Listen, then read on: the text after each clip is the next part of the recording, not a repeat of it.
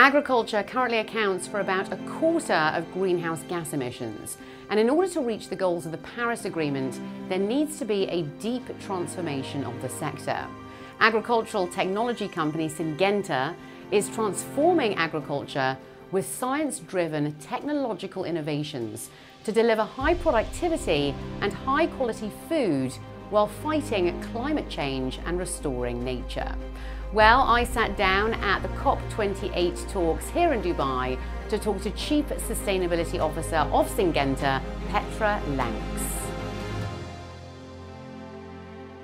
We are here at COP28 Dubai. Why is it so important for Syngenta to be here and a part of the conversation? This is the first time that agriculture is on top of the agenda in addressing climate change.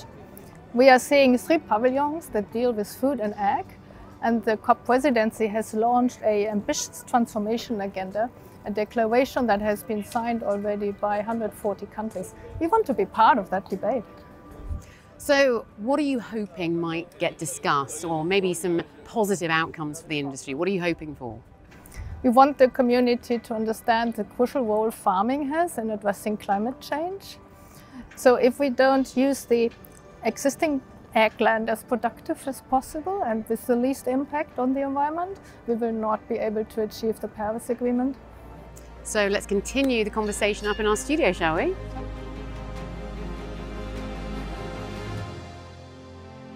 Petra Lanks, great to have you here in our COP28 studio.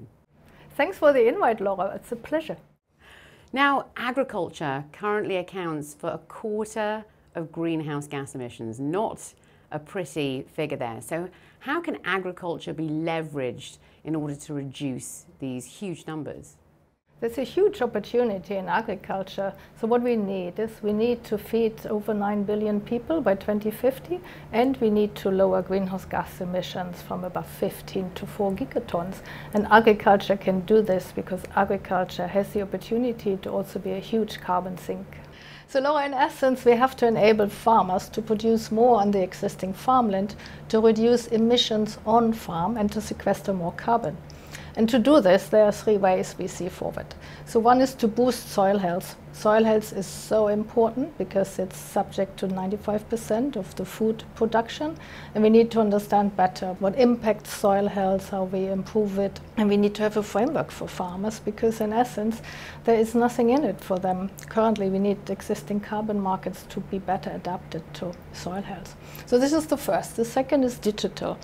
We see the digital revolution make a difference in any business, and we believe this is also true for farming. There's a lot of decision aids, the detection, understanding science we can put into digital tools to help farmers with their daily business, which is to decide the right thing to do to achieve the outcomes we all want. And the last is we need an innovation revolution. This is what happened in transport and in energy. We see a big innovation effort. We need the same in agriculture. And we have to offer new seeds. We have the biotechnology that will enable us to produce seeds that are much more targeted to the new climatic conditions. And we will be able to have better crop protection that helps farmers both adapt and mitigate climate change. Tell us more about Syngenta Group and exactly what you do, because from what I hear, you're driving significant change through innovation and science-led technology as well. So tell us more about that. So if we want to change, produce enough food and reach the Paris climate targets, we need to think differently about how we produce food and how we consume food.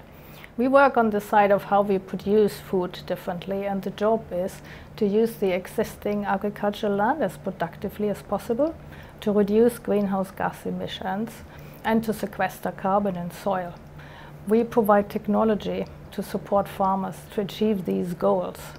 It's very important that we keep our eye on productivity, because if not, we will have to deforest more land. But it's also important to keep soil healthy. Let's get into the science part, shall we? So methane and nitrous oxide are the main issues within agriculture. So tell us a little bit more about how this works and maybe some of your solutions against this as well. So Syngenta is a science group. We are an agricultural innovation powerhouse with about 150 research sites, 6,500 people, and we invest 1.3 billion into research every single year. And what we try is to bring these solutions that help farmers both adapt to climate change and mitigate climate change. When it comes to methane emissions, the biggest problem here is rice cultivation and cattle growing. And we actually work on solutions for both. So for cattle, we have an energy efficient feed, which is a corn seed, which then if you feed it to the cow will more easily turn starch into sugar, and so you have a 5% feed efficiency. That means you can feed a cow with 5% less land and 5% less of emissions. This is gigantic if you think of the scale of benefit you can achieve with this. When it comes to rice, the idea is to have a different way of rice cultivation so that the methane doesn't emit from the rice paddies. And we are experimenting with the best seeds and then also the best herbicides to be used in these different cultivation systems to keep the methane emission low, but also do what the farmer needs most, is secure a harvest. Some very impressive figures when it comes to your research, years and years of research here.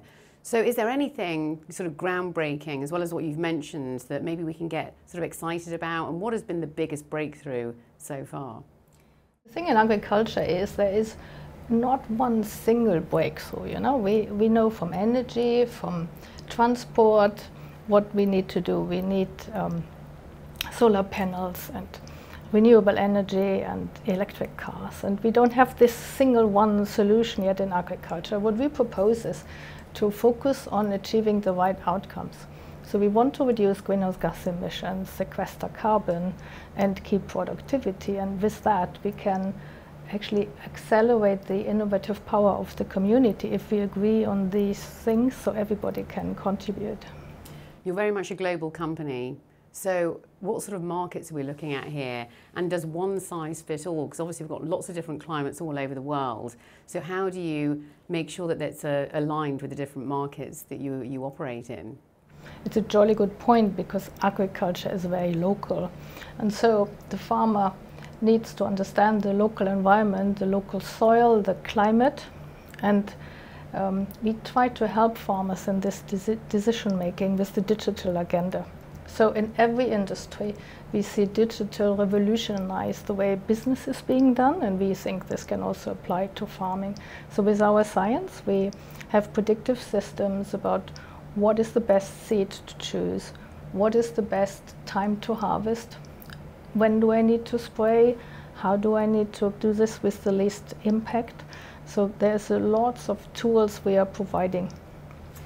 What sort of game-changing approach do we need to see within agriculture then? What is it that's going to instigate this change? Because is it the science, is it the technology, is it money? Sort of or maybe it's a combination of both. What's the ultimate solution in your mind?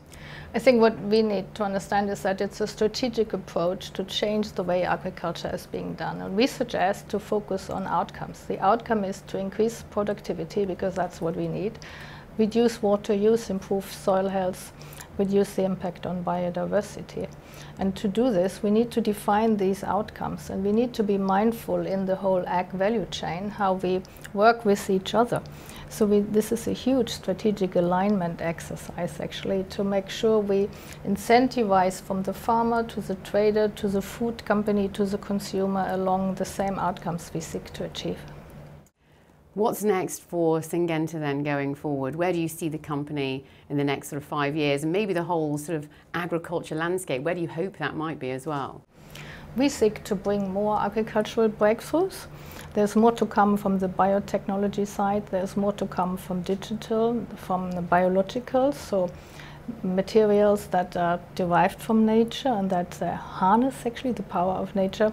So we hope to be able to stimulant plants to be very productive, even with nutrient lack and in drought.